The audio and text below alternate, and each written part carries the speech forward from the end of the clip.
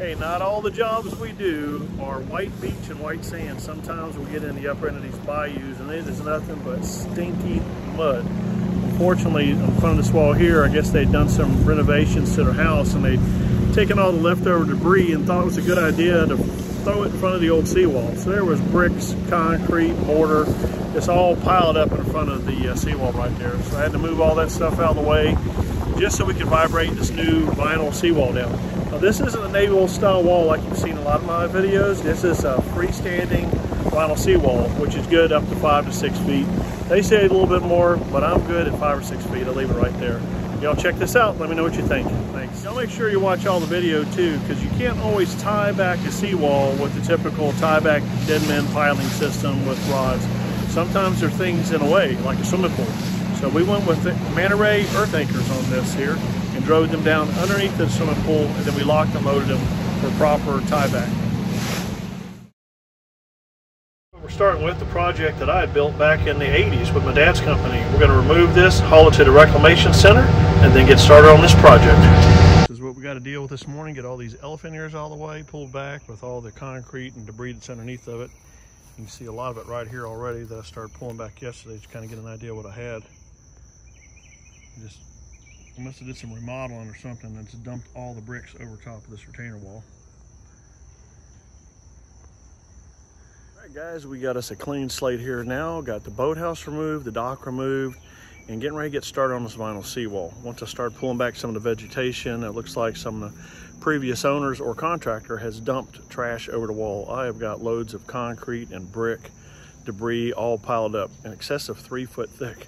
So I've got to pull some of that stuff out of the way. That's some of the hidden secrets that you find when you start doing seawall repairs or installing new seawalls. You got to kind of take in consideration. Had no idea that it was there because it was all covered with vegetation. I've actually pulled out tires, pieces of cars, washing machines, dryers. Seems like wherever there is a hole, somebody's going to shove something in it just to fill it up. Here's a little fast action work of getting this project done. These are 14-foot vinyl sheet pilings. We're vibrating them down. I've actually run into a lot of debris, the bricks of course, and roots down there about 2 foot from final spot where we wanted to grade them to. But we got them all in with the exception of just a little bit where the top of the sheet started busting off, so we cut them off to keep them all looking nice and clean.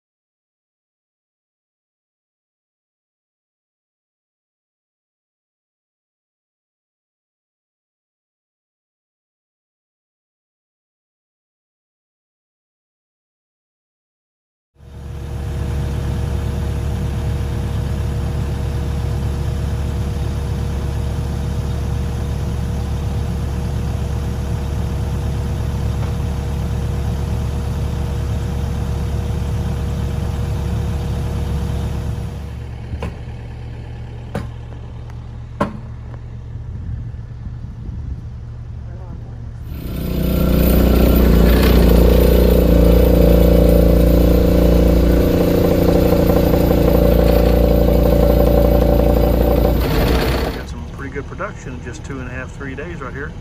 130 foot of seawall, 14-foot sheets installed. Yeah, it's nothing but muddy. Now we're getting ready to start installing our manta ray earth anchors. We've got a pool right here on the backside, so we're not able to put the traditional dead man pilings in. So the manta ray earth anchor it's like a big toggle bolt. It's kind of shaped as a manta ray fish. We'll drive that in 12 to 16 foot back behind the wall. Then I'll pull on it to load the anchor, to spread it out and give it some holding power.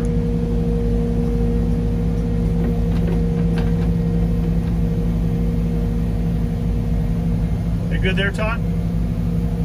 I'm good. Right there.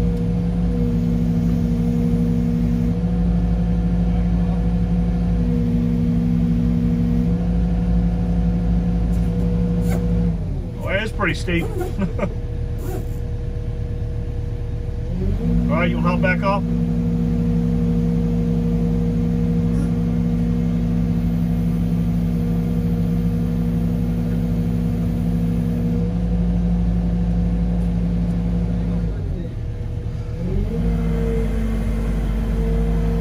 stick the threaded rod through the hole in the seawall, and then on the back side we'll thread on a manta ray anchor to the end of the rod.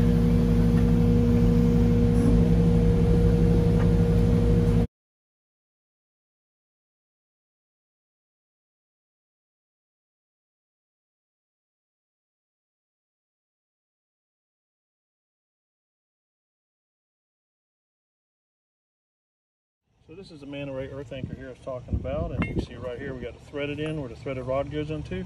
This point here is where the push rod goes in, and you drive it into the ground like that, and you see we've got a push rod installed on this one right now, and that one there is 12 foot back in the ground right now. That's a 12-foot threaded rod. You can see the rod is there. We'll pull that rod out, then we'll hook an eye nut to the end of this and yank on that rod and load that manta ray anchor. By loading, when you pull on it, it stands this up, drags it to the ground like that.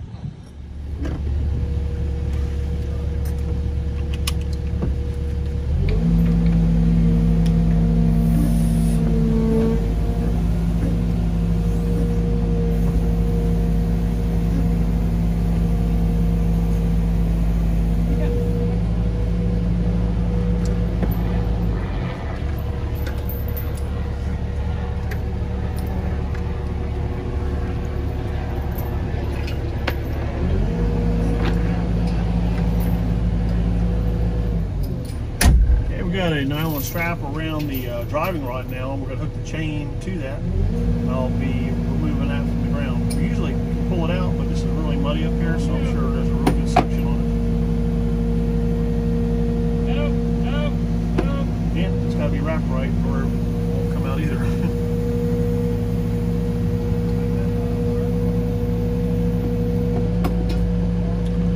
Hey, Guyon, if it keeps sliding, you just put that coupling on the end. Grab that coupling.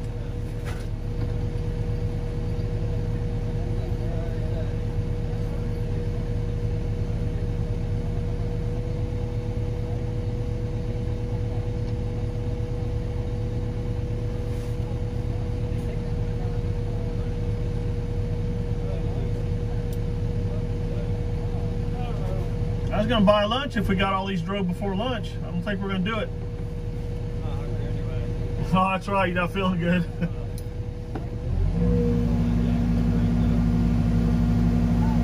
There we go. That's how you do it, Todd.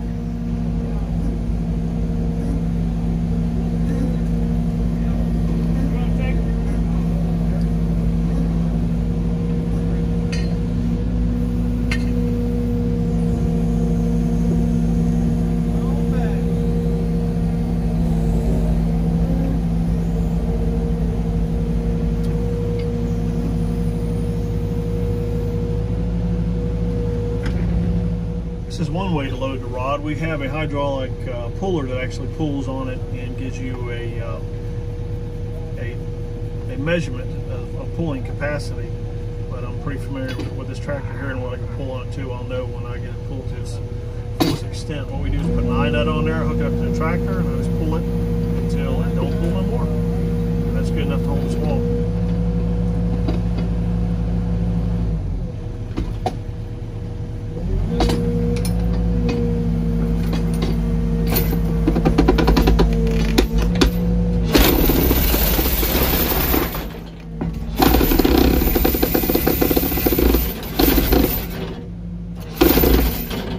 Pretty good? Huh? Alright. Yeah, usually about 6 to 8 inches, but that's probably pretty muddy down there. Put a little vibrator on too and start yanking that thing right back out of the ground.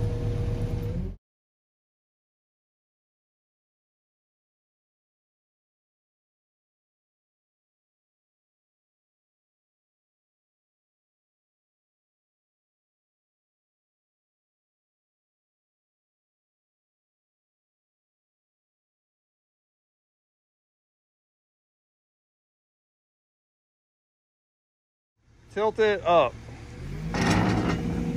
One more. One more. One more. Alright, start going down. No.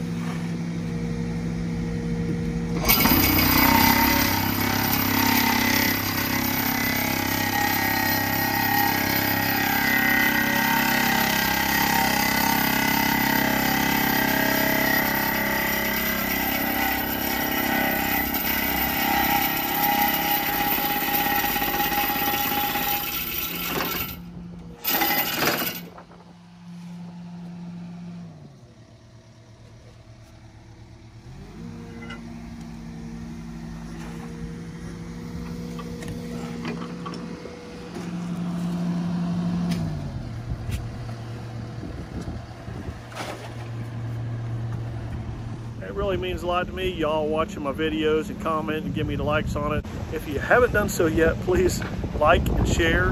And if you got any comments or questions, please feel free, well, that's hard to say, please feel free to leave me a comment or question. Thanks. Hey guys, we're making another push over to the boat ramp to load up on some more material. We got a little bit of material on here that we used for the project that was excess. We're going to go ahead and get that unloaded, get some more pilings loaded up, some boathouse pilings loaded up, and some building materials. Set sail.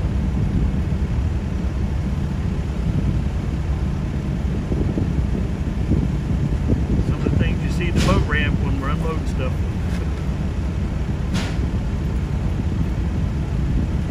What time era they're representing, and they said they're early 1800s. Also asked them where the air conditioner was, and they said it's friendly clouds. We missed a guy blowing a horn, shoving off. Yeah, we protect that as well, boys. Y'all don't sing or nothing? Come on! Stay in sync? Captain Morgan. Captain Morgan. Y'all have fun. Just left the boat ramp, got all of our 2x8 by 20s loaded up. All 30 6-inch by 20-foot long pilings. We'll get these laid out on the barge tomorrow and install the piling wrap on it and start vibrating these poles down the ground. Now we got our trip back across the bay and get tied up at the job site, knock off and be back in the morning.